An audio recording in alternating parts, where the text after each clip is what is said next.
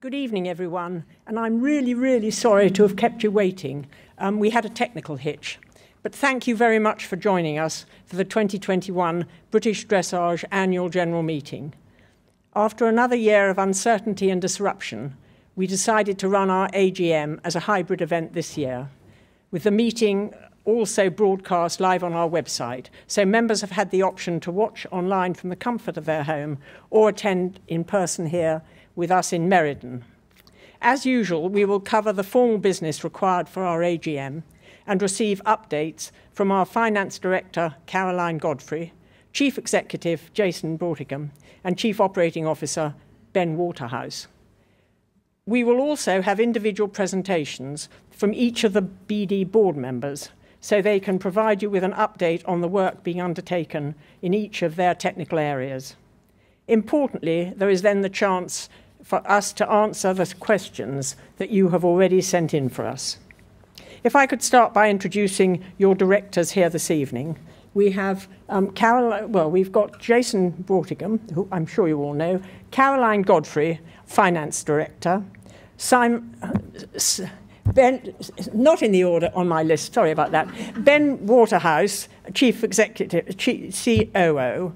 Then we've got Simon Bates, Sports Operations Director, Judy Harvey, International Director, Julie Frizzell, Para Director, Suzanne Homewood, Business Development Director, and that is, everyone's trying to, we've got Paul Haler, only he isn't here, and Charlotte Osborne, our training officer, who will be speaking instead of him. And then we've got Claire Moir, BD Youth Director, and Peter Storr, Judges Director. So after a rather rocky start, I hope we'll continue more smoothly.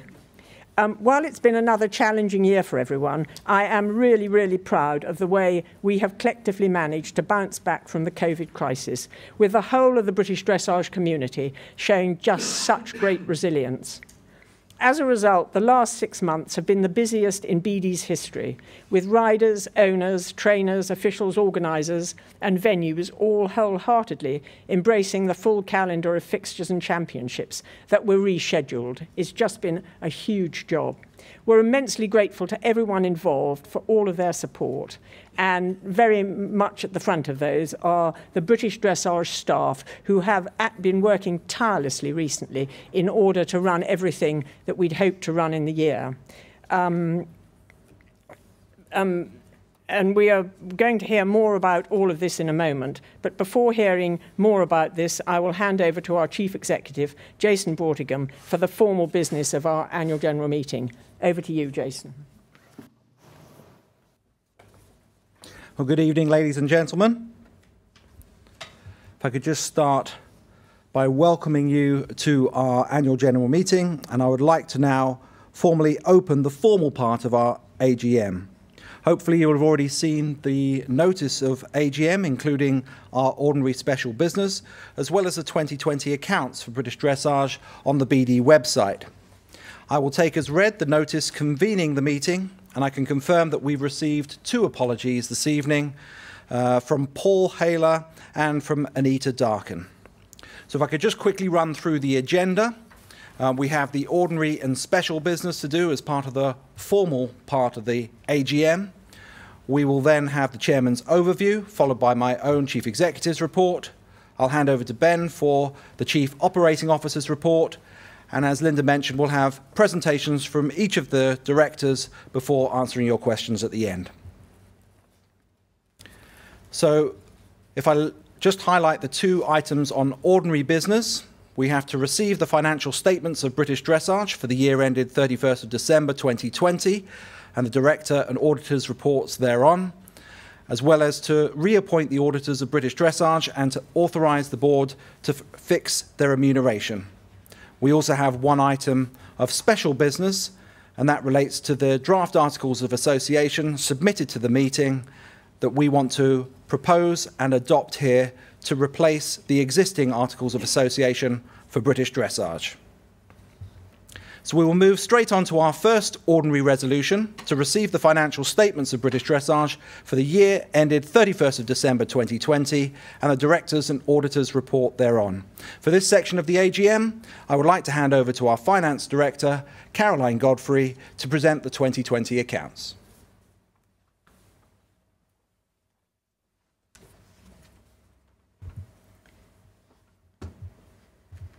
Thank you, Jason.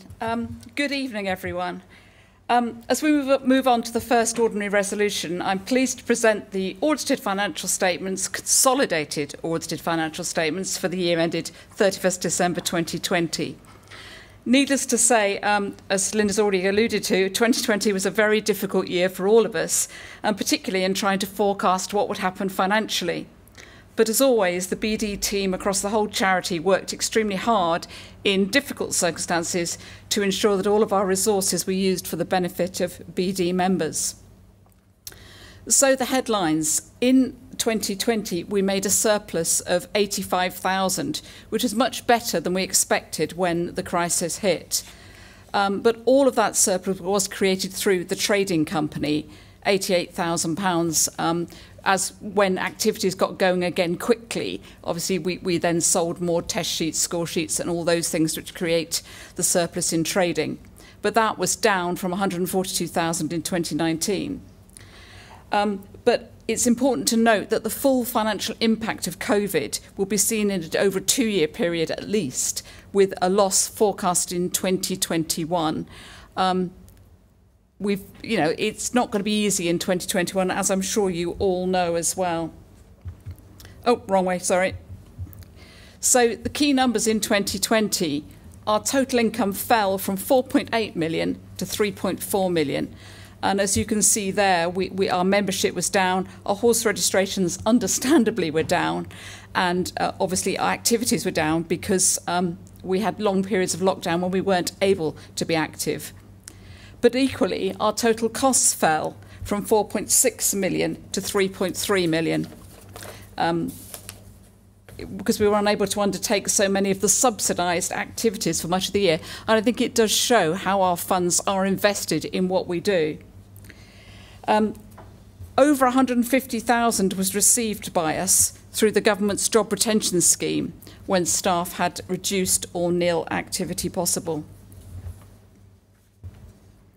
So a couple of key factors I just wanted to highlight before I look at the detailed numbers. And the first thing is the loyalty of you as members.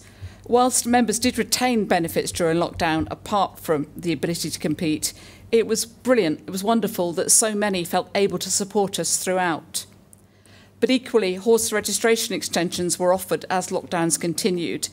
And the impact of this will also be reflected in 2021 because we've spread the original horse registration income over a much longer period.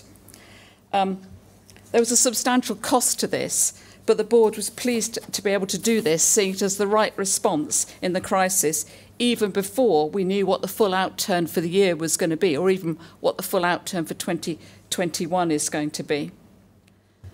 So this slide has got lots of numbers on it, but I hope that those of you who really are interested in the detail of the accounts have had a chance to look at the full accounts which are available online and can see all the many pages of statutory information that are presented there. But the summary is that this shows the surplus on the net movement in funds, the surplus there of 85,000 compared to 210 in the previous year. The full statutory accounts, as I said, are available online and have now been filed at Companies House and with the Charity Commission. But if there are any post-AGM questions on the detail of the accounts, then please do contact me via the office and I'll be pleased to help. So the balance sheet, again, showing our total funds of 2.3 million, which are basically nearly all unrestricted. At the balance sheet date, we also held £2.8 million in cash and deposits, but obviously we had liabilities which amounted to just over £1 million at the time. Post-year end, BD has placed funds in longer-term investment through Brew and Dolphin, our appointed investment managers, and we've also looked to maximise returns on our cash held, albeit in a very, very low interest economy. And this pie chart simply shows the breakdown of our income in the year. You see 54% coming from subscriptions and horse registrations. That was 44% in 2019. 20% from training and education activities, and that was 25%. Sorry, it was 20% in 2019 and 25% in 2020.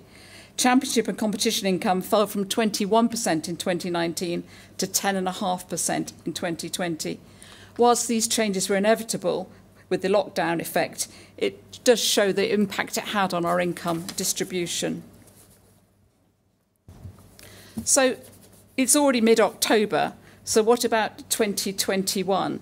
As I said, it's again been a difficult year with a number of factors impacting, even though the recovery has been amazing with very, very strong membership numbers. But we have the full impact of the horse registration concessions hitting, extra operational activity costs because of the packed schedule we've had with lots of rescheduled events. We've made a substantial investment in the new initiatives for the Somerford National Championships. And our IT investment, which is ongoing, the amortisation costs this year are at their highest level, with lots of different phases of investment being written off this year. And subscription fees haven't been increased since January 2019. So those are all going to impact on our 2021 numbers.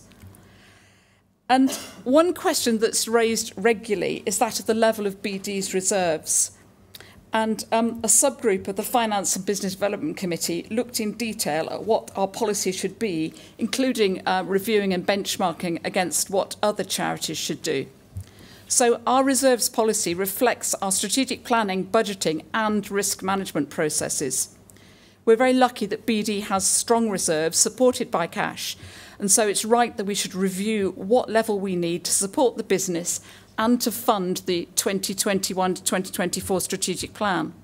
So how much do we need to support the business if there was a significant loss of income for a short to medium term period and to enable recovery afterwards? Has BD sufficient resources to respond to investment and growth opportunities as set in our strategic plan that we can't fund through our normal annual income?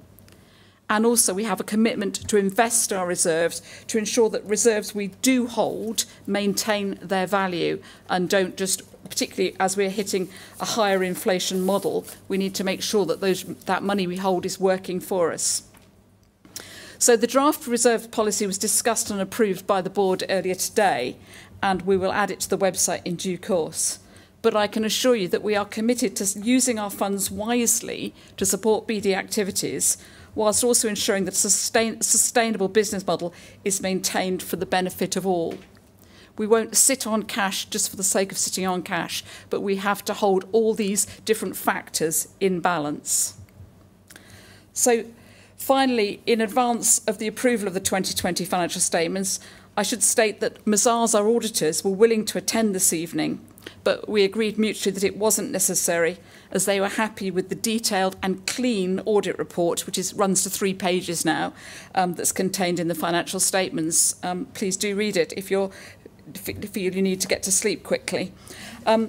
Finally, I would like to say thank you to all our members for your continued support, which has made these numbers possible. To BD's finance team and to Andy Derry in her interim role. To BD's senior management and the dedicated team of staff who support them. And to the members of the Finance and Business Development Committee, who aren't all directors, who assist in exercising good governance and financial control for us. And also, finally, to Mazars, our auditors, for their work in producing the accounts. I can also confirm that we've received no questions on the detailed accounts from the members, so I'll now hand back to Jason for the formal resolution. Thank you.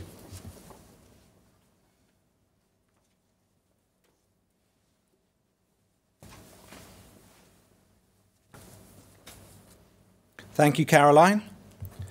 So for our first ordinary resolution, if you remember, if we go back to that slide, just to confirm, The first ordinary resolution is to receive the financial statements of British Dressage for the year ended 31st of December 2020 and the directors' and auditors' reports thereon.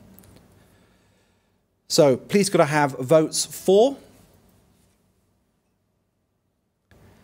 and votes against, please? Okay, confirm that on a show of hands, all members present voted in favour of the resolution. We also received 29 proxy votes with unanimous support in favour of this resolution, and therefore I declare the resolution duly carried. Moving on to our second resolution, we now need to look at reappointing Mazars as the auditors of British Dressage and to authorise the board to fix their remuneration. So again, could I please have votes for initially and any votes against, please? Okay, I can once again confirm that on a show of hands, all members present voted in favour of the resolution. Again, we received 29 proxy votes with unanimous support in favour, and therefore I declare that the resolution is carried. We now move on to our special resolution. There is just one special resolution, which is item 3 on the notice of AGM, and that is the approval and adoption of the new Articles of Association of British Dressage. A copy of the proposed new Articles of Association, with a marked up document for comparison purposes, have been on the British Dressage website since Thursday, the 9th of September. However, I would like to take this opportunity to provide a bit more background detail on some of the proposed changes. In recent years, we've updated the memorandum and articles to reflect best practice in accordance with the Code of Sport Governance published by UK Sport and Sport England. It is vitally important that the BD Board of Directors continues to attract high-calibre individuals with the right level of knowledge, skills and experience to represent members and ensure that the sport is governed effectively. The introduction of a nominations committee has provided greater scrutiny over the director nominations process, including the appointment of extra directors for specific areas of expertise. And members, importantly, now have a binding vote for all elected director positions, regardless of whether or not the candidates stand unopposed. The changes that we are proposing to the Articles of Association this year will further strengthen this process for appointing the chairman, which will remain subject to the membership vote. Under the proposed changes, the position of chairman will continue to be advertised publicly and nominations invited from members. All suitable candidates, as approved by the nominations committee and the board, will then be put forward for election by the membership, with the final result of the electronic ballot being binding. Please note that in the event of only one candidate being put forward unopposed, members will still have the ability to accept or reject the proposed appointment. The chairman will continue to hold this position on the board for a maximum of 8 consecutive years. However, if a director currently holds another position on the board, they can still be nominated and elected chairman by the members and serve up to a maximum of 12 consecutive years in total. Then after the 12th year, the individual must still wait another 4 years before they can be appointed to the board again. So again, just to reiterate, 12 consecutive years is the maximum that any individual can serve across the director and chairman positions combined. All appointments to the position of chairman remain subject to election by the membership. So on our special business, could I please have votes for this special resolution for? And any votes against, please? Once again, I can confirm that on a show of hands, all members present voted in favour of this special resolution. We also received 29 proxy votes, with 26 votes in favour of this resolution and 3 against. I therefore declare that this resolution is carried by more than a 75% majority decision. Now, for the final part of the formal business of this year's AGM, I would just like to announce the results of the director elections that we held earlier this year. Following the retirement of Paul Haler and Julie Frizzell at the end of their second term as directors, there were 2 vacancies on the board for training director and para director. After review by the Nominations Committee, one candidate was put forward to the membership vote for Training Director, with the electronic ballot carried out independently by my voice. In total, 1,560 votes were cast, with 96.3% in favour of the appointment. So I am delighted to announce that Harry Payne is duly elected as Training Director with effect from today's AGM.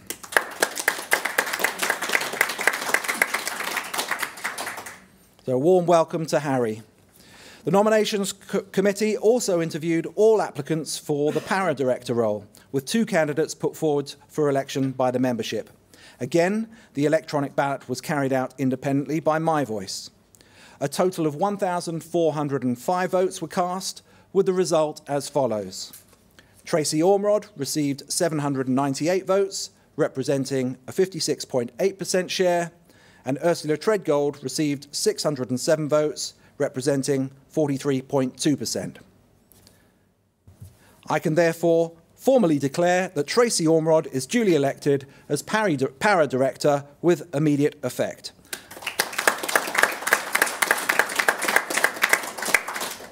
And congratulations to both Harry and Tracy, who join us this evening. We are really looking forward to working with you. May I also take this opportunity to express our sincere thanks and gratitude to both Paul and Judy for their immense contribution to British dressage over the last 8 years. So this ends, thank you. This ends the formal business of this year's AGM, so I'll now hand you back to our chair, Linda Whetstone.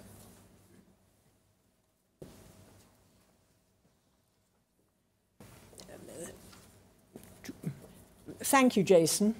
And you can now see from the slides that it's been a year to celebrate, with so much to be proud about.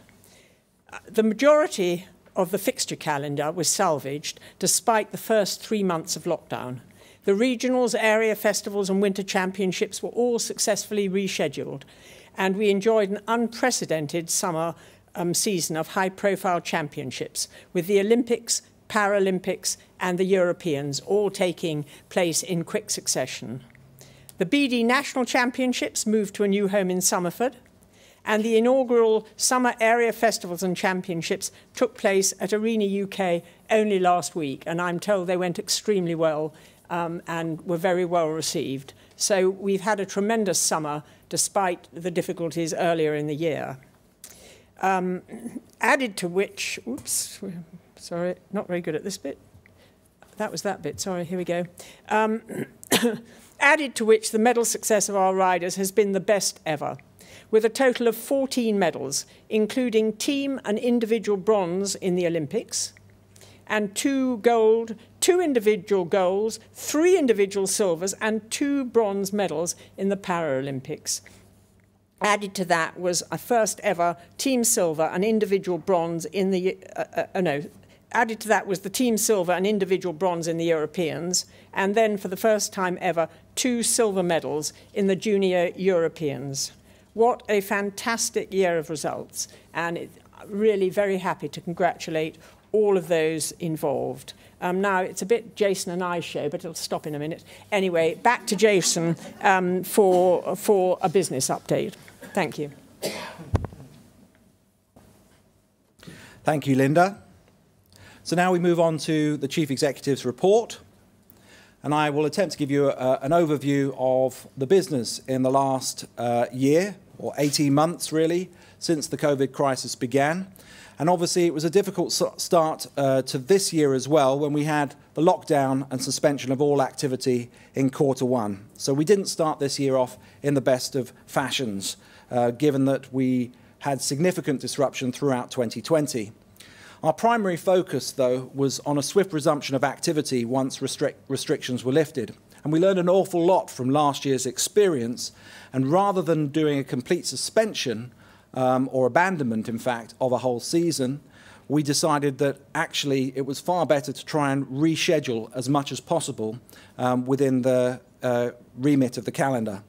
Now, our operational plan was published in mid-February, which included a very ambitious calendar of events. The winter season and summer qualification were all running in parallel within a restricted 10-week period during Q2, which allowed members to use their qualifications and fulfill their championship ambitions.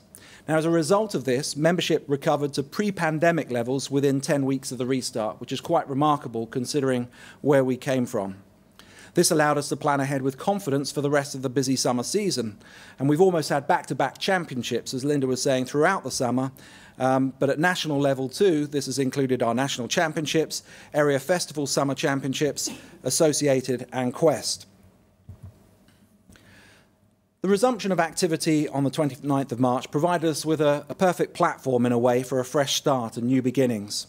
We therefore decided to finally launch the new BD brand identity, launched to coincide with the competitions restarting. All of the work and the expenditure for that was undertaken prior to the pandemic. So that was already sunk. We were ready to launch that in April 2020. So 1 year late, we finally managed to launch the new brand identity and also launch our new 4-year strategic plan as well at the end of June. The new education system for judges continues to be rolled out, with technical modules available from August this year onwards. And you'll hear more about that later. And other exciting commercial initiatives include our new clothing range, which again we launched at the Winter Championships, which took place in the middle of summer, confusingly, and our media partnership with Horse and Country to live stream BD shows, including several of the shows taking place this month. And of course, as Caroline mentioned, there's also major investment into the new format and timetable for our national championships at Somerford, and hopefully many of you will have been able to join us there last month for what was a very successful 4-day show. Now, as mentioned, we launched our strategic plan at the end of June. So for those of you who joined us at our Winter Championships, you probably saw this at first hand, but I wanted to just again highlight that we have mapped out what the next 3 years will look like for British Dressage to take us on the journey from Tokyo through to Paris. Now, we've got 5 strategic objectives, and underneath each of these headings fits more detail. So I would encourage you to go and check out the BD website where we have our strategic plan online, and you'll be able to find out more detail. But whether it's under competition, participation, education, promotion, or governance, which we see as the 5 key strategic areas for BD, there is a lot more detail that sits underneath those plans. So we've got very ambitious plans on what we hope to deliver over the next 3 years. And despite all of the disruption that we've encountered over the last 18 months, as Caroline was saying, we are in very good shape now to carry these forward in 2022 and beyond. In terms of our membership update, again, membership and horse registration has been incredibly buoyant under the circumstances. Our total membership is now at highest levels since January 2019, and our horse registrations are now at record levels. The total active members is currently 17,200 compared to 14,700 at the same point in 2020, which equates to a 17% increase. What that doesn't show is that actually at the lowest point during the pandemic, our membership actually fell below 14,000. So that is quite a remarkable recovery. Similarly, given that horse registrations dropped by 25%, to have now over 16,100 active horses compared to 12,600 at the same point last year is quite phenomenal. We have reviewed our membership packages and the benefits to ensure that we continue to add value to members and encourage new members to try affiliated dressage, and we'll be announcing some of those changes shortly. So we're looking forward to an exciting year next year, hopefully with a full calendar of events restored from the 1st of January, and fingers crossed, we'll be able to run the sport once again under normal circumstances. Thank you very much. I'll now hand you over to Ben, who is our Chief Operating Officer.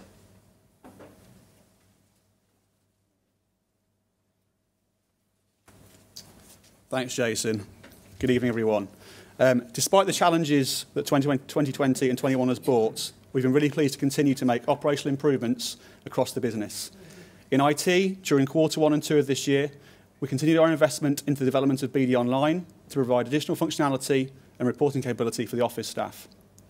The next area being prioritised for development is a training education database, which Charlotte will tell us has been a long time coming.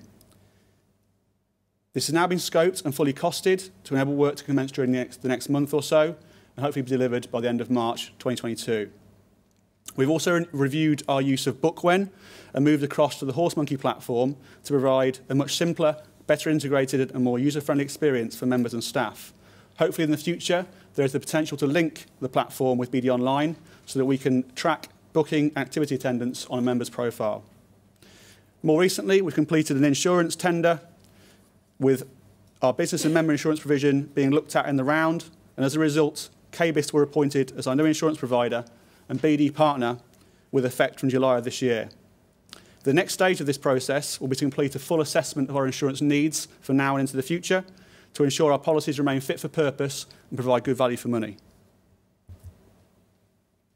At the start of the year, we went through a restructure of our regions. The process led to a reduction from 8 regions down to 6 and involved a change in focus for our development officer team. Although this was a very big shift for the staff in particular and also our volunteers, I'm pleased to say that we have retained the vast majority of our regional reps within the new structure, and all have been working really hard to make sure the new structure is a success. In terms of participation, we've included a total of 7,156 attendees in our regional training activity, and that's despite Q1 being in lockdown. As expected, Zoom and online delivery continue to remain very popular across our activities, particularly for our judge training activity, where we recorded 258 sessions with over 1,800 attendees. Despite lockdown leading to the cancellation of our interregional events, we managed to successfully deliver the Youth Home Internationals and the Senior Home Internationals at Valeview and Mount Ballon, and we're now conducting a review of our team competitions, which is due to take place before the end of this year. In terms of our staff and Team BD, during the course of the year, we've welcomed some new appointments. So we have Mimi in the Training Education Department, Nikki in Sport Operations, Alice in our marketing team, Shelby in Membership, Felicity, who's joined us as a maternity cover in Para, and Kerry, who has just completed her maternity cover in Scotland as our DO for the region. In terms of our business operations, we've managed to keep business as usual during the lockdown and the ongoing restrictions, and staff have carried on with home working throughout this period. As a business, we're about to formally introduce a hybrid working model, and our IT investment has allowed us to continue to work seamlessly from home and provide a good level of customer service to all of our members. But of course, we couldn't develop as a sport or a business without the vital input of our volunteers and committees. So I wanted to place on record our sincere thanks to all our volunteers at whatever level and whatever part of the world they help us out in, but particularly those who are finishing their terms with us during this year. From our technical committees, this includes Sophie, Becky, Clive, Jane, Nikki and Joe. And from our regional committees, Tim, Sue, Joe, Joyce, Yvonne, Amelia, Kelly, Megan, Tracy, Jen and Laurie. I want to say a huge thank you to all of those people I've just listed and all of our volunteers that continue to help us run our sport and move things forwards. Thank you very much.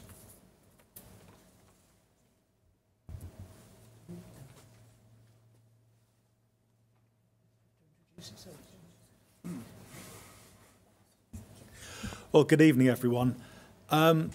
We've had an interesting year for the sports operations and ever-moving targets through the year. How do we move this on? Arrow. Arrow? Down arrow. Down arrow. Down arrow. We've relied heavily on the staff, the organisers, the officials and our members to move to ever-moving targets and deliver as much of the calendar as we could deliver, and deliver it without any certainty at the time as to how a show would actually end up appearing or what restrictions will be in place, and people have delivered fantastically.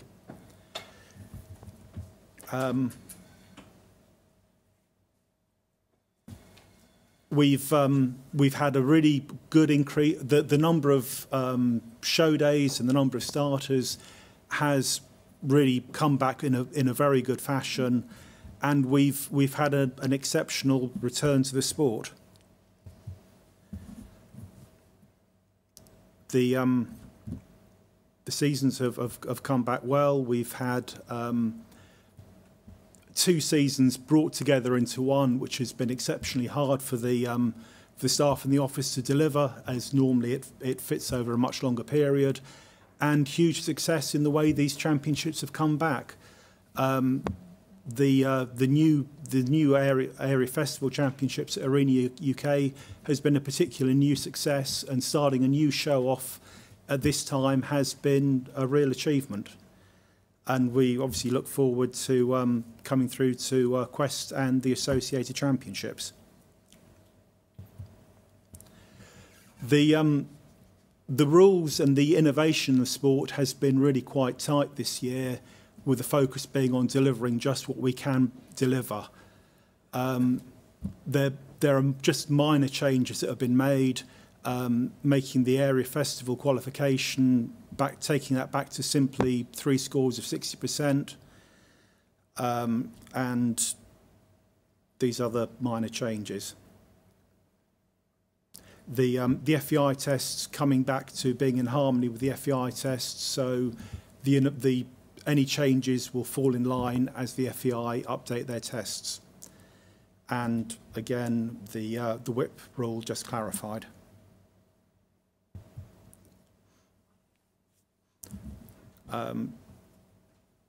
We have the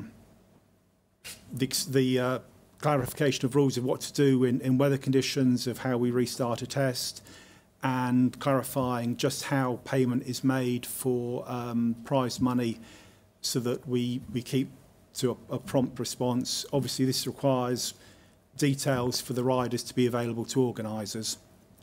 And we've removed the mandatory spurs and aligned ourselves on the sensory hairs with the FEI rules. And then we're going to be clarifying the surgical procedures. And I'll hand over to Judy, who's had rather a good international year.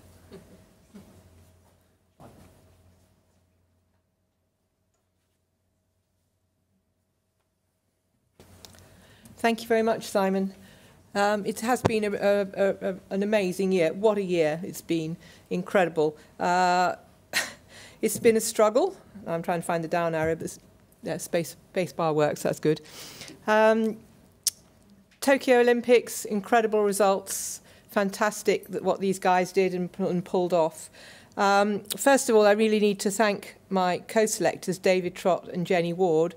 We've had a very different kind of year and a very different kind of selection campaign. We were unsure, and I remember Jason Broadcom, who's fond of a bet, was absolutely assured me that the Tokyo Olympics were not going to take place. I said they damn well are going to take place, and he still hasn't paid up, but I don't think I ever was strong enough in my convictions to take the bet on. But so we were, will the Olympics happen? We had COVID to deal with, we had equine herpes to deal with, we had Brexit to deal with.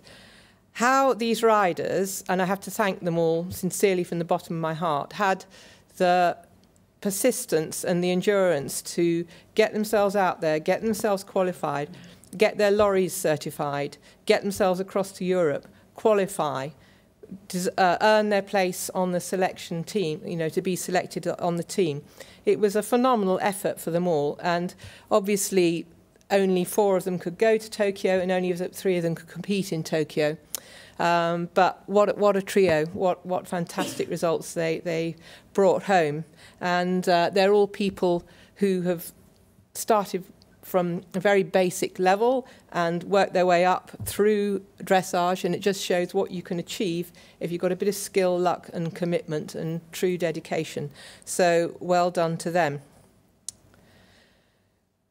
All credit too to Lou and Leanne and Sharon in the office, because the juggling and the jumbling and the changes of minds and the changes of where we're going and what we're doing and who can go where and how, and shows being cancelled, it has been a real nightmare of a year, and that we've just been juggling and juggling and juggling continuously to get these riders out there able to perform and able to get the experience they need for those results.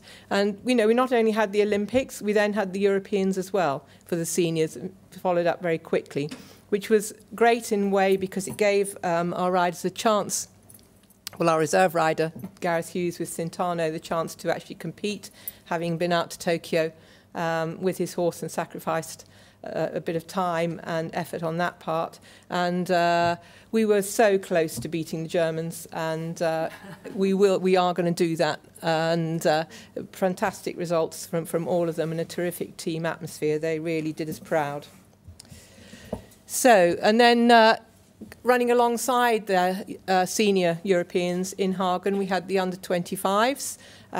We had a full team there, and that was great to see. And again, they got themselves in very close to a bronze medal position, but unfortunately, horses being horses, that didn't quite materialise. But they all had a lot of experience, learnt a lot, especially from running alongside the seniors and seeing the way the seniors manage their horses, and they learnt a lot. And Lewis Carrier was actually 12th in the freestyle, which is really creditable to him too. So that was really good. And really the next thing the seniors did was the Aachen Nations Cup. And again, we got team bronze. And that's the first time we've ever medalled. Well, not the first time we've ever medalled in Aachen, but the first time for a long time that we've medalled in Aachen. We had the World Breeding Championships as well. This is always a difficult selection task because the horses have to be British bred or within the British selection to compete there. And I think we can claim a little bit of credit for Charlotte Fry and Kiento, although she was actually representing the Netherlands, because the flag goes up, the podium flag goes up for the horse and not for the rider. But she produced a fantastic result to win the 6-year-old title. And to Greg Sims with a homebred British horse, Waverley Fellini, managed to finish 16th, which again was of great credit to him. And Sarah Millis and Luke Barber-Davis also took part and will have gained a lot of experience with their horses for that. So, pressing the wrong buttons again.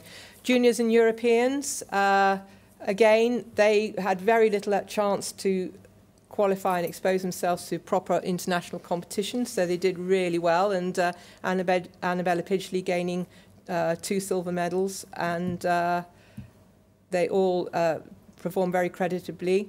And although we didn't send a team to the Pony Europeans, we sent Ruby Hughes and Gracie Morgan, who learnt a lot about competing internationally, and delighted to see that Gracie Morgan capitalised on that experience and won just about everything at Kiso for the ponies. So that was a good job for her in her final year. So all in all, fantastic year, really, with a lot condensed into it and a lot of hard work. But now it's onwards to the World Championships in Herning in Denmark next year, where we have to start the whole thing again, the whole cycle again, and get ourselves in the top 6 and qualify for the Olympic Games in Paris. So we're looking forward to that. Thank you.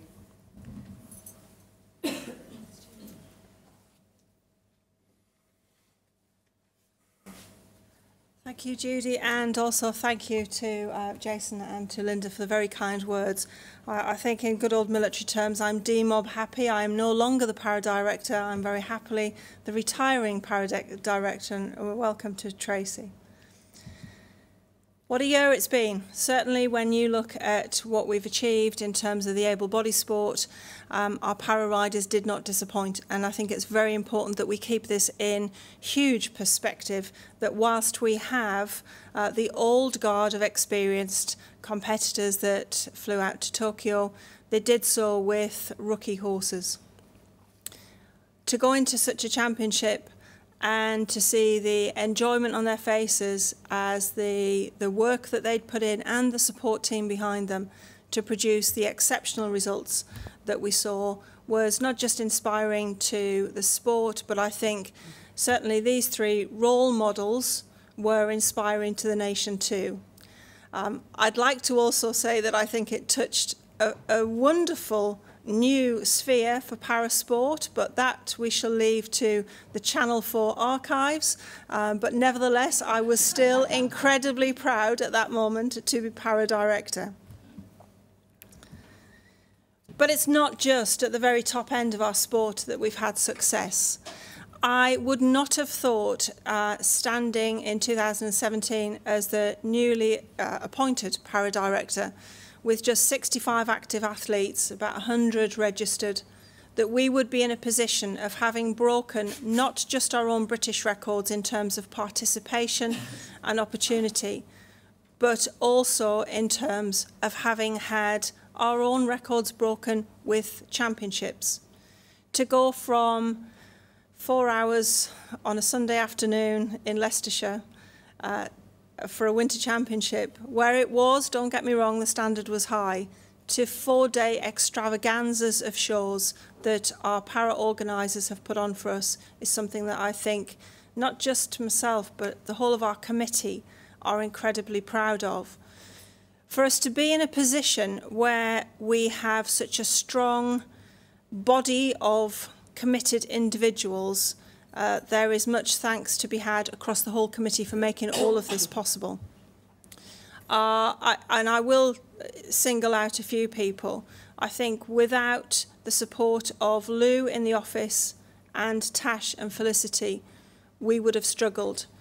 But the key members on our committee, and particularly the work that Sarah Leach has done and John Robinson, I will forever be in the debt for many of them that have stood by my shoulder when there has been a suggestion for a new initiative like the world first of the Intellectual Disability Championships, where they they didn't back down when it was simply well, let's just do it.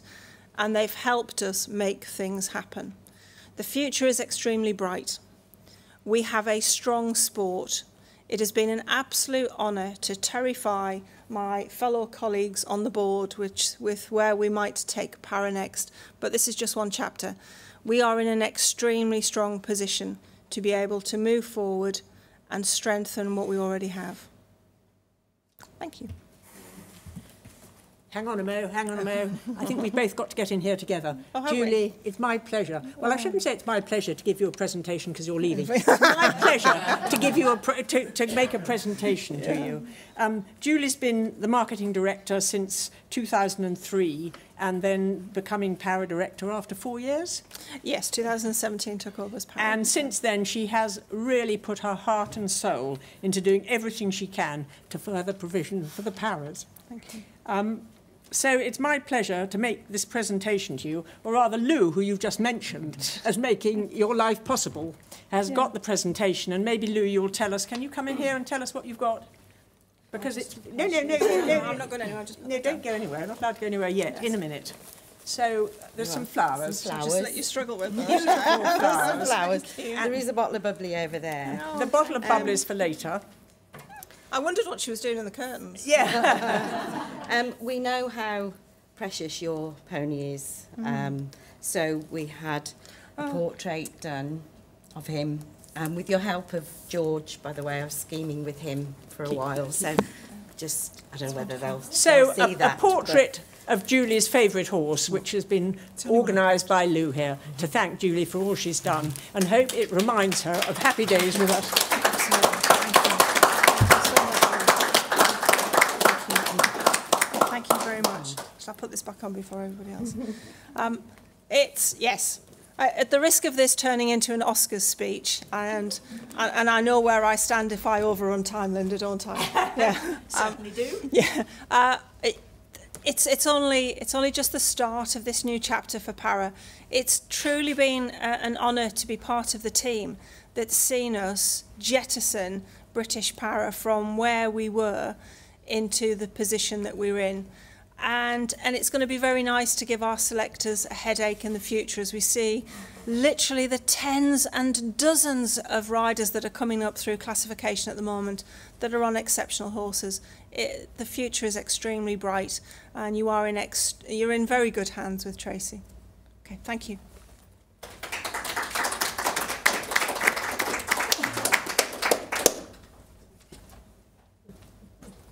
Hi, good evening, everybody.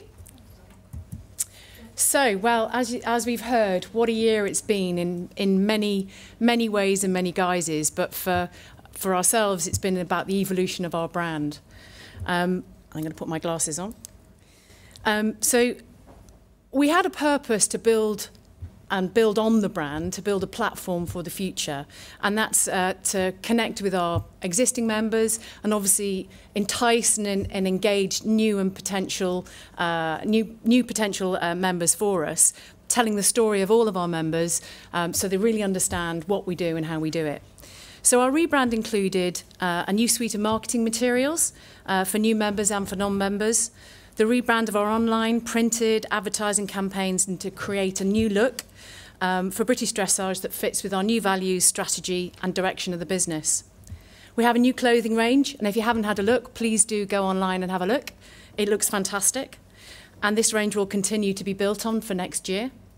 And BD at Home, a really exciting new approach for us to share information, particularly through lockdown, and keep engaged with everybody. And that involved things such as expert sessions, rider interviews, and health and wellness sessions that went down really well. And of course, on top of that, as already been mentioned by Jason, is the new national championships. The new branding that we had there obviously reflected ourselves and Lemieux, and to really create a fresh new look. We obviously digitised how we connected with everybody and how you arrived. There were digital tickets and with our online programme and spectator judging app. And of course, we'll continue to build on that. We got some great feedback and we'll continue to build on how we really build that national showcase for us for the future. But of course, we had the biggest platform of our sport, and boy, didn't they deliver. So our social media coverage objectives were to provide up-to-the-minute news, updates and scores throughout the competition, ensuring all results were announced immediately, to maximise the exposure of dressage throughout the competition through engaging and relevant content, and to create content that's keeping with the new brand. And the team in the office, Becca, Millie, and obviously Winnie in comms, I think did the most incredible job of making us feel connected at all times with what was happening out there. And the images and the pictures that we had from behind the scenes were really fantastic. So the comms hub really formed an important part to keeping connected with that and all that relevant information.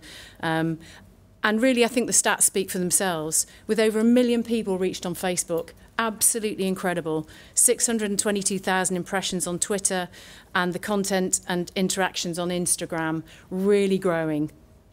And of course, Charlotte becoming the most decorated British female Olympian in all time resulted in dressage trending on Twitter, and a mention on the Duke and Duchess of Cambridge's official social media account, and being mentioned by Rory McIlroy in an interview as a fan of dressage. Hopefully we are reaching new audiences, royal ones at that. And of course the paras. What an incredible job that Lee, Sophie, Natasha and Georgia did. And obviously we followed the same approach as the Olympics, including combination of graphics and photo-led content to provide immediate scores and news stories and behind-the-scenes photos. And Facebook reach, again, 337,000 people, 57,000 engagements on the content that we publish. So really appealing to a new market who maybe haven't understood what dressage is, and particularly obviously understanding the incredible athletes that we have in our para community.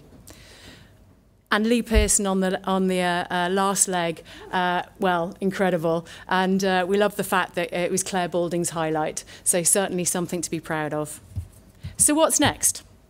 So we really want to build on this digital content. It's a really important part of how we live our lives today, and we want to engage with members through sharing their stories. It's really important that we tell everybody's story so people can see what it's like to be part of our community at all levels of the sport. And we're going to build on the BD at Home content so we can provide members with added value to their membership by working with all groups of stakeholders, riders, judges, coaches, sponsors, partners on Ask the Expert, health and wellness and training content. We also want to enhance member benefits with new and existing sponsors and partners, and that will be to explore how we can add value to our membership categories, building on the increased interest and profile of dressage that we've managed to create, and partner with new brands to provide additional benefits. And finally, we're going to build on the work that we carried out in 2021, such as the BD Fan Zone at the Nationals, live streaming and behind-the-scenes content to make our events even more reactive, interactive and engaging for everybody. It's been an absolutely incredible year. We've built a fantastic platform for the future. Now we just need to take it on from here. I'd like to hand over to, not Paul, but Charlotte.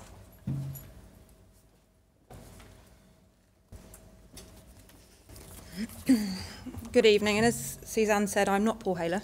I am Charlotte Osborne, the Training Education Manager at BD, and I would first like to just start by saying a massive thank you to Paul Haler for all of his time and contribution during his 8 years as Training Director. I would also like to say that we're really looking forward to working with Harry in his new role. And we, over the last particularly 18 months with COVID, have massively appreciated all the contributions of the committee and the coach education team who have helped us to keep the wheels on the bus, really. So I'd just first like to start by doing an update on the coach development activity that we have undertaken over the last 12 months. We have level 2 and level 3 courses ongoing. Again, during COVID, this potentially could have been a massive issue if it wasn't for the work of Harry and the coach education team. We have shifted to a hybrid delivery model, which has been hugely successful and also made the courses far more accessible to more people. In addition to this, really, the work that we have been doing in the background, while the qualifications are massively critical for what we do at BD, the ongoing development of the coaches is equally as important. So, to support this work, BD has taken the lead on the National Development Programme for Coaching Excellence, previously delivered by British Show Jumping, which is a cross-federation initiative with coaches from all disciplines. So we will be taking that programme to deliver some of the coach education activity going forward. And in addition to that, we have also been, over the last 12 months, developing a coach accreditation CPD model. And what that's enabled us to do is to actually approve some really high quality training that's provided by third-party deliverers. So some examples being Central Biomechanics, and that's enabled us to offer a real diverse range of training activities to our coaches to encourage their further development. In addition to that, we have also put in place a standardised system to ensure that all of the regional training that is offered is consistent across the whole country, so meaning our coaches have access to really high quality CPD wherever they are in the country. In addition to this, we have also, to date, engaged 45 high-profile trainers who have been invited to come onto a technical trainers list, which is a new initiative, and this is also to support the judge education system. So we recognise that it's not just about holistic coaching skills, but it is also about that continued development of the technical skills and knowledge. Looking forward, having recently done a consultation with our coaches on the accreditation list, we have identified some areas that the coaches feel that they would need further support and that they would like to see as part of a coach development and support package, which I think is particularly essential going forward to help our coaches get up to speed after COVID.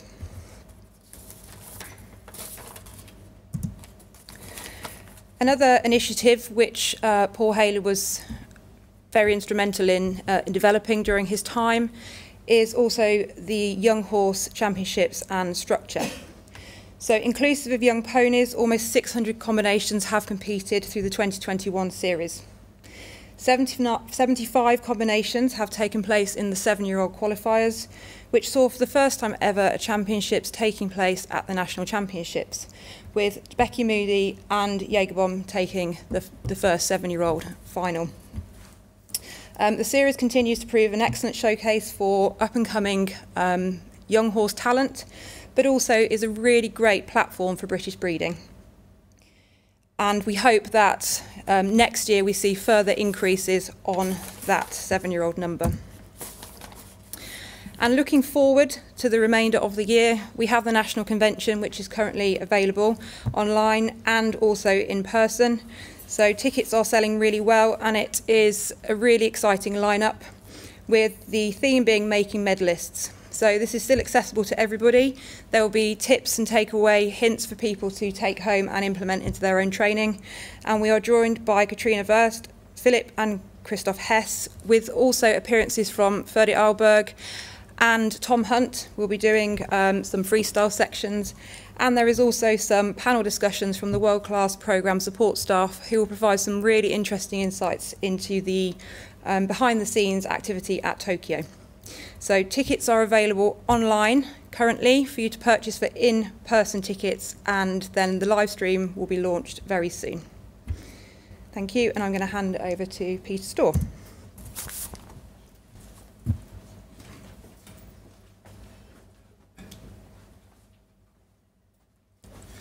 Okay, thank you, Charlotte, and good evening, everyone.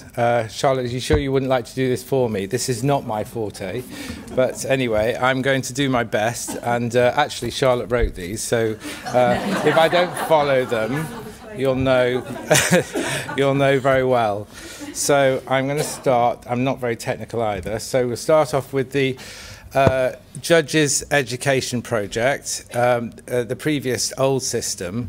Sadly, due to COVID, we couldn't do any testing in 2020 or 2021, which is a shame. But we have been able to accommodate some of the FEI levels at high-profile shows, so they've been able to take their exams at Berry Farm and Kiso. All these candidates were also provided an opportunity to refresh their training before the assessment. The non-FEI levels, the lower listed judges, will be provided with the opportunity to book an assessment before the end of 2021. Okay, the new system. Firstly, I'd like to say a big thank you to the Working Party that helped put this system together. Special thanks must go to Jill Day, who really put together the non-technical module, and she's done a fantastic job. Linda Whetstone, thank you very much. She's put so much into this as well. Not only them, but also Charlotte Osborne, Jess LaRossa, and the rest of the Working Party. So the new system, we've had a total of 588 registrations so far. The non-technical modules were rolled out in August 2021, and we've already had 478 candidates who have completed this since launch. The technical modules are now live. We've had 188 candidates complete to this date, and the practical technical dates will be available from winter 21 to 22. Also, we've got a new exciting partnership with the Black Horse Online One system with the iPad system, and it's going to provide a clear system for evaluating and developing knowledge with our judges. Okay, so moving on to 2022 initiatives. The launch of the online Black Horse One seminars are going to replace our regional seminars, providing valuable insight into performance and learning for our judges. The Principles of Judging seminar, which has been highly popular for the last few years, will move to a new spring slot to be arranged. We think it's going to be in March. The FEI seminar that was normally held at Olympia is now going to be at Hartbury CDI in July, and that will be for List 1, List 2A and 2s. And we're also going to continue the very successful online Zoom training sessions, which were developed in the lockdown of 2020, and they've been so popular, we're going to continue those. There's also going to be a delivery of a standardized regional face-to-face training developed next year also. And finally, which I think is quite important, we're going to have more ongoing development for our tutor judges, so we keep all the training the same. Thank you very much.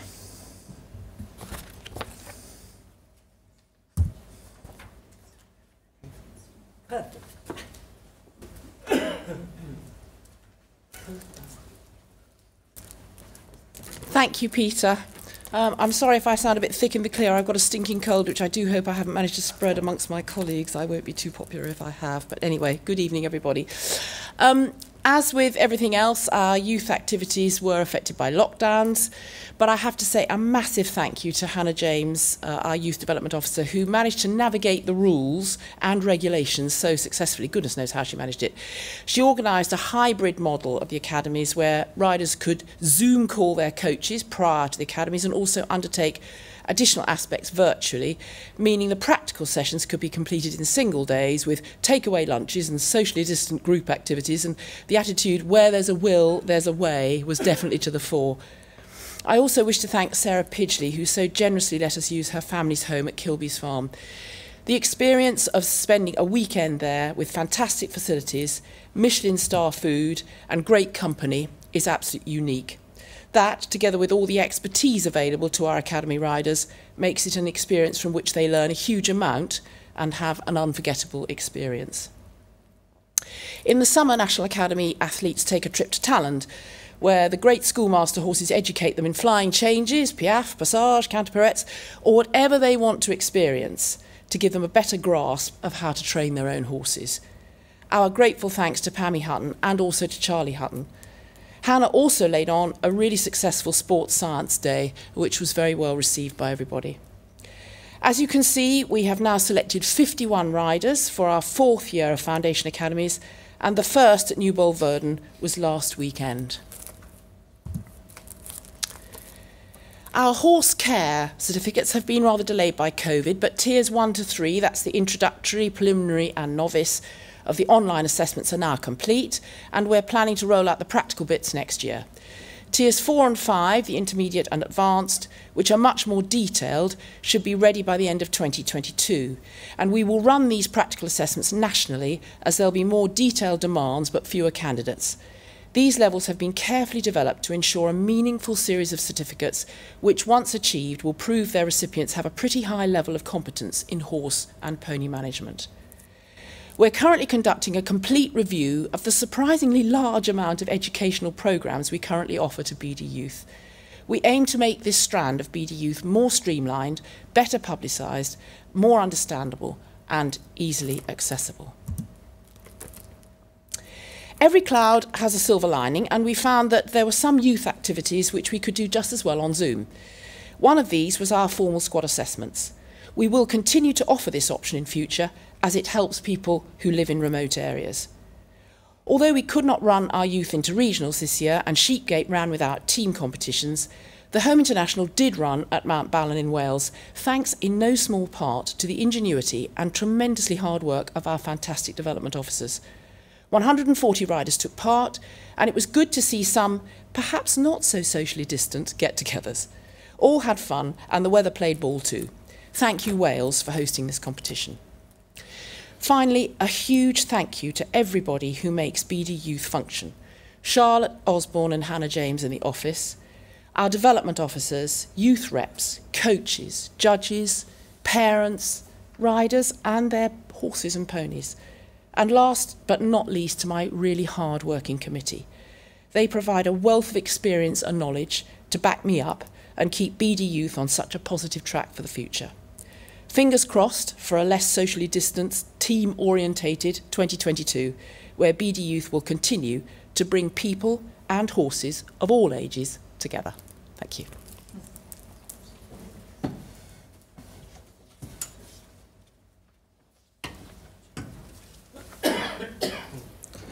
Well, thank you very much to all of our directors for their presentations. Hopefully that gave you a flavour of all the things that we've been working on throughout this year in British Dressage, despite all of the ongoing challenges of COVID, as well as give you a flavour of what we're looking at for 2022 and beyond as part of the rollout and implementation of our strategic plan. So we now move on to the final part of today's meeting, which is the opportunity to answer member questions. And obviously, because we are here in the Windmill Hotel in Meriden, we gave you the opportunity to submit your questions in advance. So thank you very much for those of you who sent those in, and I will endeavour to answer now as many as I can. So we'll start off with 3 governance questions that were sent in.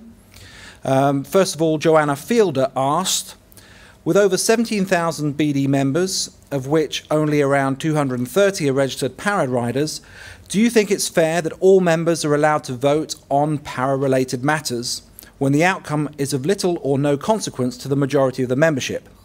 Would it not be fairer to let the voices of the para community carry a greater weighting, voting for matters that directly concern them, rather than potentially being drowned out and effectively silenced by the able-bodied majority?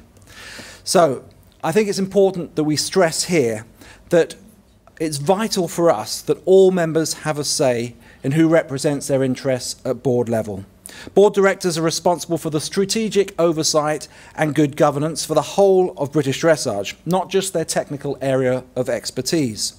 While we do need to ensure that directors have the technical knowledge, the skills and the capability for their specific role, as trustees for the charity, all board directors have a much broader set of responsibilities that extend across the whole sport. So it's the function of the nominations committee that we put in place to scrutinise all of the applications and ensure that only suitable candidates are put forward for election by the membership.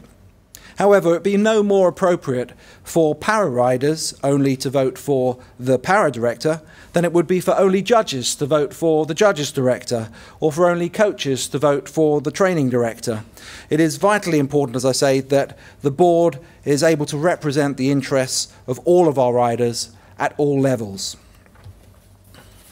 For our next question, Derek Pullum asked, COVID-19 has made it difficult to hold in-person AGMs for all companies, but can the CEO confirm the approximate number of votes received in person and by proxy today?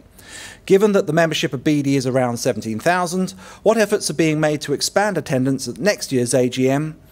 My Voice, who provide a board election process, also provide in-person and virtual AGM platforms. Will BD consider this for 2022?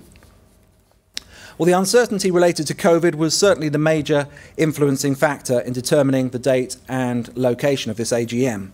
We totally agree that it has been far from ideal that we've had to host this in a hotel for the last 2 years, and prior to the pandemic, the intention was actually to hold our AGM at Arena UK to coincide with the Summer Area Festival Championships. We did in fact have a members meeting there last week where we had 25 in attendance to meet with the senior management team face to face, which made a really nice change. But of course, we would ideally like to have greater levels of engagement as we return to some semblance of normality next year. It's important to note, though, that at Stoneleigh, where we held the AGM on the first day of our national championships, there would typically be only around 80 to 90 people in attendance. Even last year, when the AGM was held online for the first time, we had a peak viewing audience of around 120 people. So while we're definitely open to exploring ways in which we can get more members involved, it's important that members recognise that the AGM is their opportunity to provide their feedback and ensure that their views are adequately represented. So we would encourage as many of you to get involved as possible.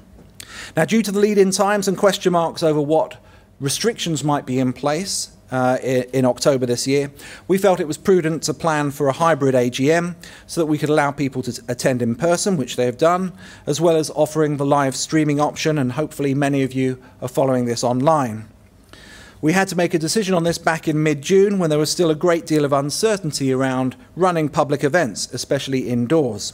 However, hopefully we can return to a more normal operation for our AGM next year, and Arena UK would probably be our first preference rather than the Nationals at Somerford, as we have suitable facilities available there, and it's right bang in the middle of the country. Today we have 24 people in attendance here in Meriden for the AGM, so thank you very much for attending. Plus we had 29 proxy votes submitted in advance. But obviously we do recognise this is a relatively small number, and so we'll be certainly looking at ways in which we can make the AGM more interactive online, whether that's using My Voice or another technology platform. Derek Pullum also asked, the Finance Committee minutes of the 3rd of August noted that there would be a subcommittee review of the charity's reserve policies. Who was on that committee? What were its terms of reference? And has any decision been reached from their meeting in September? Well, it's correct that a working group was formed to consider and formulate a reserves policy in August. This included the finance director as chair, as well as the chief executive and 3 other members of the Finance and Business Development Committee. A draft reserves policy was produced and presented to the Finance and Business Development Committee at the end of last month, and then the final version was discussed and ratified at today's board meeting, as you heard earlier from Caroline. So that will be published on the BD website in due course, and it's important that that reserves policy reflects our strategic planning, our budgeting, and our risk management processes. Now, we have to have sufficient resources in place to protect the organisation and sport in the event of a force majeure situation. As we've experienced in the last 18 months, it's absolutely crucial if we're going to continue the operation of British Dressage against the backdrop of a pandemic like we've experienced with COVID, or indeed with the equine influenza outbreak, which could have caused a full suspension for our sport. We also need to have money available for specific projects, such as our judge education system or our youth professional development strategy, where it might require some additional funding up front. So BD needs to have sufficient resources to respond to these investment and growth opportunities as we set out in the strategic plan, although, as Caroline noted, the reserves will also be invested to ensure that any funds maintain their value insofar as is possible. Moving on to some questions around our rules. Julie Smith asked, given that outbreaks of equine influenza returned to normal levels in August 2019 and have remained very low ever since, will BD be returning to an annual vaccination policy? If not, please provide the scientific evidence and justification for not doing so. The vast majority of members are unlikely to ever compete at an international event or need to comply with FEI rules, and other organisations such as the British Riding Clubs have already reverted back to the annual programme. Well, this issue was a topic for discussion at a recent British Equestrian Federation Council meeting, where there was a presentation on behalf of the Equine Infectious Diseases Advisory Group. It was also on the agenda today and discussed at length at the board meeting we held earlier. Now, while we're aware that the BRC have reverted back to an annual programme for EI vaccinations, subsequent to that, the British Horse Racing Authority have moved to a 6-monthly booster requirement from their previous 9-month regime. The EIDAG continues to strongly endorse and recommend a 6-monthly booster protocol and encourage the Olympic disciplines to maintain a gold standard wherever possible, in line with FEI regulations. The scientific evidence supports maintaining the current rules. EI vaccines include measurable antibodies that produce protection against infection and disease. These decline with time after vaccination, and some horses are proven to be less well protected at 12 months versus 6 months after their booster. Studies by the Animal Health Trust indicate that the vaccine strains become outdated over time, and based on their mathematical models as well as field data gained in the last few years, there are smaller outbreaks with horses that have received these 6-monthly boosters. While the reduction in the movement of horses over the last 18 months due to COVID has resulted in a lower prevalence of equine influenza in the community, there is no room for complacency. And the best protection that we can give to our horses is to maintain the current minimum requirement of mandatory annual vaccinations with a booster within 6 months plus 21 days prior to the horse competing. This remains in line with the FEI, British eventing and higher level pony club competition. We also had a couple of organiser questions submitted from Duncan Whitney Groom, who asked, can you advise why we have to set competition dates and levels so many months in advance? If we only had to set classes 6 weeks prior to the competition, there would be a better opportunity to secure judges in that timescale, as understandably, many don't want to commit so far in advance. It would help us to avoid clashes and issues in gaining judges, stewards and competitors if we did not have to set schedules so far in advance, especially as they do not currently appear in the magazine. The current opening date is 6 weeks prior to competition, so riders cannot enter prior to that date in any case. Now, the competition schedules were initially removed from the BD magazine as a short-term measure during COVID, as we were not in a position to plan ahead with any certainty, with fixtures and competition dates likely to change and require further updates or amends. Now, one of the drawbacks of having the competition schedules in the magazine rather than online is that they're out of date from the moment that they're published. From an operational perspective, therefore, it would be our preference to maintain these in electronic form on the BDE website so that we can ensure that the information provided to our members is current and correct. However, many members have requested that the competition schedules are restored in the magazine from 2022 onwards. There are some who have expressed a strong preference for having these in printed form well in advance in order to aid with their competition planning. Now, the discussions on this remain ongoing as there may well be a compromise solution that allows an abridged version for competition listings to be included in a magazine, with the full schedule including details on specific classes and levels available online only. So that's what we'll be exploring over coming weeks. Now, once a normal calendars are restored from the 1st of January onwards, our intention is to return to publishing all major dates in advance of fixture meetings, as we did prior to the pandemic. So all our organisers will be informed of these when planning the allocation of their competition dates, and we can avoid clashes wherever possible. But may I take this opportunity to thank you for all of your understanding during the COVID crisis and your flexibility that you've shown in helping us get the show back on the road. It is very much appreciated. And we do understand it has been a difficult and challenging time for all of our stakeholders, but particularly organisers and venues, and we thank you for your support. Duncan Whitley-Groom also asked, why do BT continue to charge venues fixed starter levies for novice and elementary qualifiers, regardless of the numbers entered in those classes? So I think it's important to look back and recognise that these were originally introduced to discourage venues from running unaffiliated competition at those levels on the same day as qualifiers for affiliated dressage, which resulted in dilution and smaller class sizes. Now, that's obviously not desirable for anyone, but particularly our competitors and officials. There are some exemptions in place for those venues in remote areas that do not have sufficient numbers of competitors to meet these minimum starter number requirements, and we did waive these fees post-COVID to help assist venues during the recovery period. It is, as all these things are, a balance that needs to be achieved, because obviously we want to make sure that we have competitive class sizes and the balance between member demand and the number of competitions that are available for them to compete in. So it is something that we will carry on and continue to review. More sport operations questions. We had another one submitted from Derek Pullum. The Sport Operations Committee minutes of the 5th of May stated that a working group had been established to review the silver structure and pathways for our regionals and area festivals.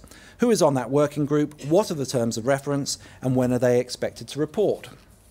Well, unfortunately, due to COVID, we have been unable to start work on this review just as yet, although it remains a priority for the Sports Operations Committee over coming months.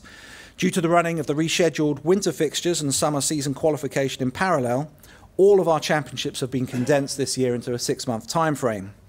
With a qualification carryover and reduced points requirement, it would have been quite difficult to conduct any meaningful review this year due to these exceptional circumstances. However, now that we have got the first year of our summer area festivals under our belt, we'll have more data to work with. So this is on the agenda for further discussion at the next Sport Operations Committee meeting in November, when we aim to set out the terms of reference for this review and formally constitute the working group. And the intention would be for this group to produce their report by the spring of next year. Now, I'm conscious that I've talked for an awful lot and my mouth is getting dry, but I've got probably a dozen more questions that were submitted all around our national championships. So I thought rather than go into all of those in detail, it was better to take all of that on board in terms of your questions, your comments, your feedback about the Nationals at Somerford, including those raised at our members' meeting at Arena UK last week. And rather than address them individually, I'm going to give you a full overview and background to this year's championships. So we only had the green light to run the National Championships as a full-blown spectator show in mid-June. So we had just weeks rather than the usual 12 months to pull together such a large-scale event. And this was all on a new site with significant changes to the format, the timetable, and the showground layout. The move to a new location gave us a third arena, which meant that we could open up additional competition opportunities. New silver classes for the Prix Saint-Georges and Inter 1 were joined by PSG Gold Freestyle and Prelim Gold, as well as an inaugural Under-21 Championships and the 7-year-old Championship. A further 8 classes had their numbers increased by 112 places in total, providing an extra 250 competition spots over the 4 days. So from a competitor's perspective, I think the event worked really well, particularly in terms of the flow on the site, from the new barn-style stables to the individual warm-up areas for each arena. The main show arena had a real championship atmosphere, surrounded by spectators on all sides, with free seating offering space for up to 1,500 spectators, and the Nationals Pavilion providing a fantastic view over 2 arenas. Many said that it provided much more of a continental feel to the showground, much like an international CDI, which was great to hear. And actually the feedback that we've received from members has been overwhelmingly positive overall. So really, thank you again for coming along and supporting us. But it was particularly challenging running the National Championships this year at a brand new venue against the dual backdrop of both COVID and Brexit, which provided us with a number of obstacles that we had to overcome. Whereas we had access to permanent facilities and resources at Stoneleigh, including toilets, Wi-Fi, electricity and water, at Somerford, most of the infrastructure was temporary. The compacted season for outdoor events meant that the contractors and suppliers were in high demand and very difficult to source this year. Retailers were also reluctant to commit to trade stands. Some have gone out of business during COVID, others have changed their commercial model to selling online only. This was all compounded then by supply chain issues and staff shortages, resulting in changes to suppliers at the 11th hour, and a number of food concessions dropping out even in the last 10 days building up to the show. So under those circumstances, I was very proud that BD, Show Direct and the Somerford teams managed to pull the championships off at all. While of course there's room for improvement, and we do share members' desire to have a better range of healthy food options, for example, as well as a greater variety in the number of trade stands, it must all be understood in the context of this year's championships, which were very unique. Now, the escalating costs in running an event of this nature also needs to be recognised. Since our last Nationals at Stoneleigh in 2019, the cost of seating alone rocketed from £9.50 per seat to £23 per seat for the covered grandstand and £18 for the uncovered seating. So that's heavily subsidised by BD. This requires a significant investment in order for us to put on a show of this magnitude. Therefore, while we understand that there is a strong desire from our members to have the National Championships available via live streaming, this has to be balanced against the commercial viability of the show. It is simply not true to assert that this would not have an impact on footfall. Other sports have exactly the same problem and exactly the same commercial pressures on attendance at live events. It inevitably does cannibalise income. Now, we will continue to look at this and examine potential ways in which we could make it work in future years, but it will need to stack up for us financially, including the additional investments required in production costs. While members have indicated that they would be happy to pay to access live streaming, it is unlikely that this price point would be equivalent to the face value of tickets, and we do rely on spectators to make the show pay, as well as generate footfall for trade stands and create the atmosphere that you'd all expect at a championship event.